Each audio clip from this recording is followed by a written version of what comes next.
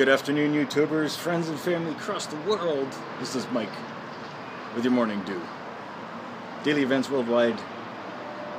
I want to welcome you to July 31st, 2017 on a very smoky day in Calgary. This is not a haze. This is not a warm haze. There are actually clouds up there. It's hard to see them.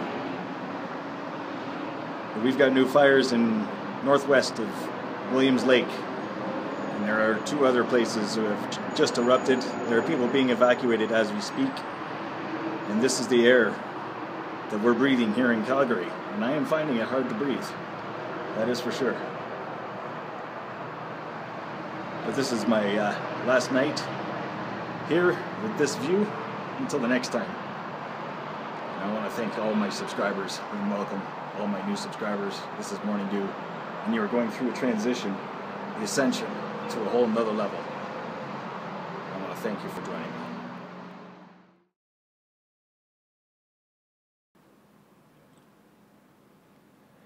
And this is why we're dealing with those fires. We've got heat wave across Western Canada right now to be alerted with, and very poor air quality.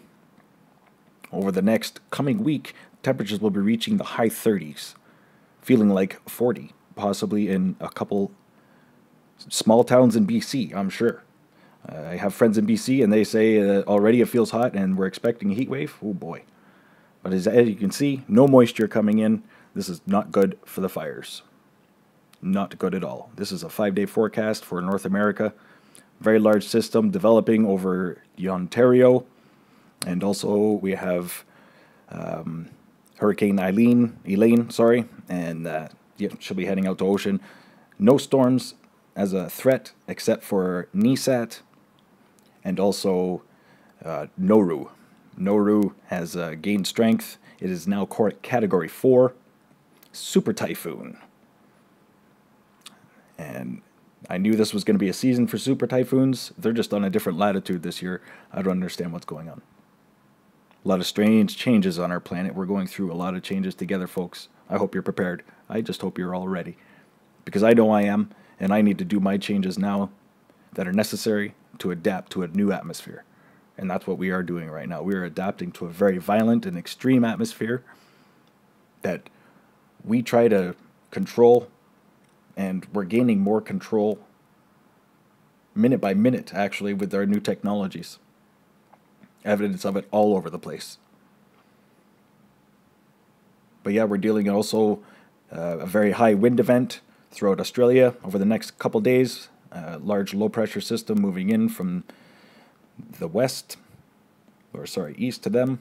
But yes, still very violent and cold winds on the southern continent of Australia. A lot colder than normal. We're dealing with a heat wave here. It is the middle of summer. It is winter down there, but they haven't seen a winter like this yet. I'm sure we'll be getting more reports in the coming month as they get into the depth of winter. As I had said, a lot of strange events happening worldwide, weather related, and we'll be dealing with these extreme weather events for the coming years as we enter a grand solar minimum. And what we see here in the south, in the southern hemisphere, in the jet stream, and on the low pressures, they're huge. Vortexes, velocities. Same thing in the northern hemisphere. So here we are. This is the satellite imagery looking over BC. And yeah, you can clearly see that there are some large fires burning in BC. You've got Williams Lake, southern here, just north of Williams Lake. We've also got a couple other spots. New. Unfortunately, I don't have all the data. I'm not able to research as much as I can without the internet. I'm doing my best here. But I want to thank you all for joining me today. Just looking at satellite imagery from around the world for the fires, and you can see there are still large fires burning in the Yukon, and also in Alaska. Actually, a pretty sizable one here. We'll just zoom in on that one. Yeah, that's you can see all the smoke just east of it. Oh man, look at that. Yeah, that one north of it. New fire. So a lot of new fires in the last 24 to 48 hours in Western Canada and the United States. As Earth has been shaking as well. We had a 4.0 on the San Andreas Fault, just 20 in the last 24 hours.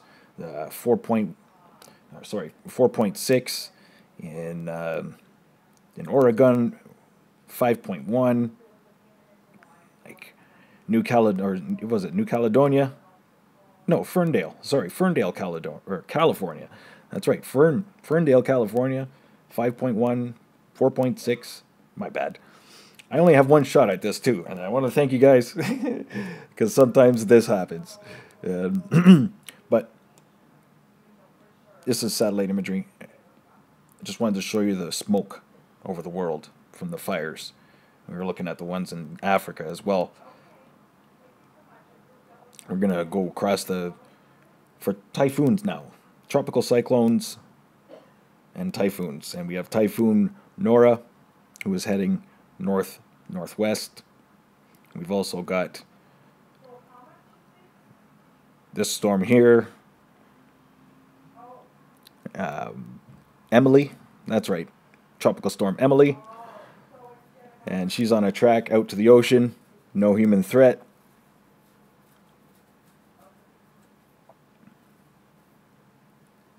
And yeah, you know, I try to load up images and stuff like that. I just have really slow Wi-Fi. And again, I wish that I could edit it more, but unfortunately I get like one shot at this here with what I've got. And I'll be heading, if anybody doesn't know yet, I'm heading across Canada on an adventure.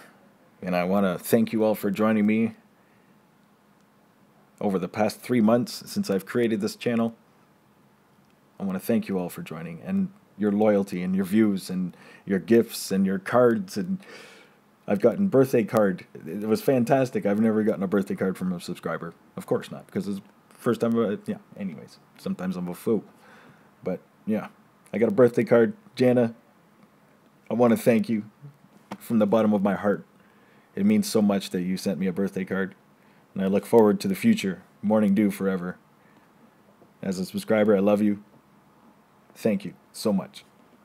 It's a shout out to you, Janet.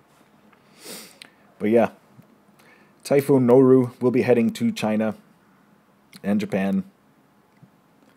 So that's pretty much the only major storm that is heading towards humanity.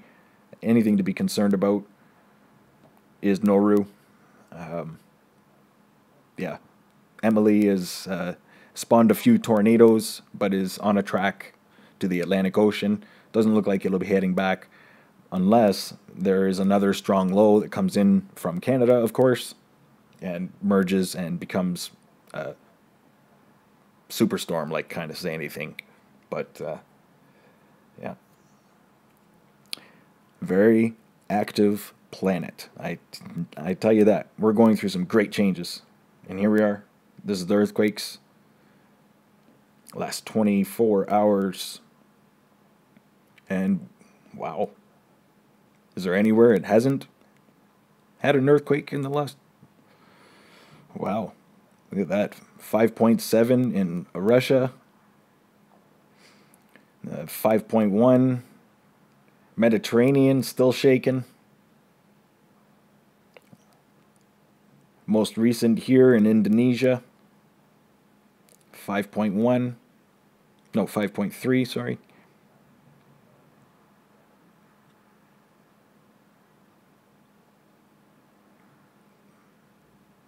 I want to give a shout out to all my subscribers. Thank you guys for watching today. This is a look at the last 24 hours for earthquakes around the world. Earthquakes in diverse places. There comes a time when everybody needs to ascend to a new level. And that's what is happening in our world. We are changing. and we are ascending to a new level. And we have to do this together. We do this together by sharing and caring and preparing to adapt to a new world. It's not the end of the world. I'm not here to broadcast it's the end of the world. I'm here to say that we need to keep sharing the knowledge, expect the worst, and prepare for the best, and adapt. This is the last, now, 3 days. Last 72 hours. There's a lot of action. North America, South America.